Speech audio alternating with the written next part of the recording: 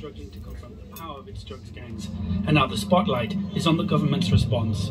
Acabo de firmar el decreto de estado de excepción para que las Fuerzas Armadas tengan todo el respaldo político y legal en su accionar.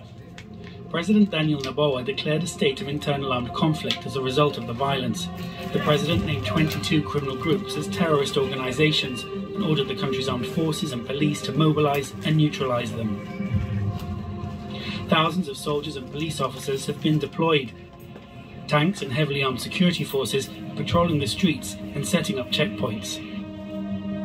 Ecuador's leaders have declared states of emergency before, as the country's gangs have increased in size and influence, expanding their drug trafficking networks into new illicit economies, taking control of the country's prisons and corrupting agencies and institutions of the state. But Mr. Noboa's declaration of an armed conflict with gangs is the first in the country's history. Guayaquil is prized turf for drug traffickers seeking to guarantee cocaine pipelines to the USA and Europe. The city's criminal underworld is complex. Much of the recent violence is a result of a power vacuum following the killing of Jorge Zambrano, alias Rasquiña, in December 2020. He was the leader of Los Choneros, until recently Ecuador's largest and most feared gang.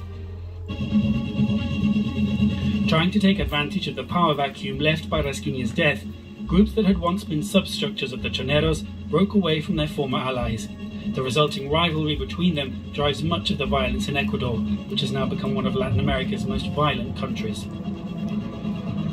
When President Noboa came to power last November, he pledged to tackle the record-breaking violence in Ecuador.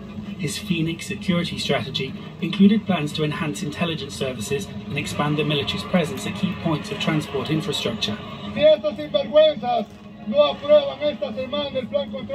With reference to President Nayib Bukele's hardline stance in El Salvador, Mr. Noboa called for a similar so-called iron fist approach in Ecuador. The Phoenix strategy also included prison reform. President Noboa pledged to build a maximum security mega-prison, but his tough-on crime policies appear to have fueled backlash from the gangs rather than quashed them.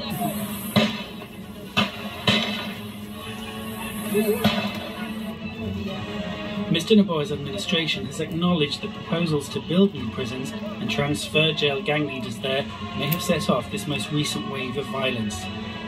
Security experts have also warned that hardline approaches are not only costly and ineffective, they're frequently counterproductive, do not provide long-term sustainable solutions to the challenges faced by the country.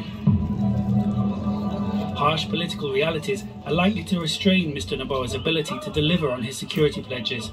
The legislature is controlled by the opposition, and a severe budget deficit will constrain his plans for extra spending. Despite calls for national unity to confront the current crisis, the proximity of the next election means the opposition will likely be wary of offering too much support to the president. Political analysts believe Mr. Noboa might have been too ambitious, and many wonder if the president has a clear exit strategy from the war he's just declared.